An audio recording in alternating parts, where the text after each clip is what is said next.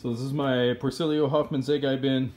We've already got a ton of tropical white springtails right there.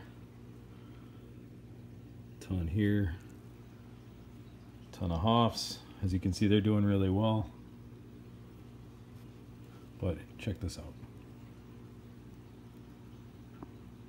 I mean, it's just redonkulous in here. Doesn't seem to bother the hoffs at all. But if I peel this back, dude, it's just insanity in here.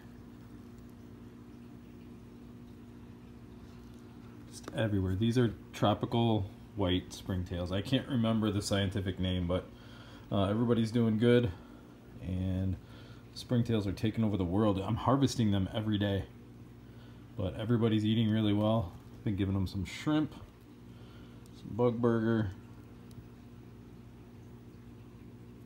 They're just going wild, and the froggies love it.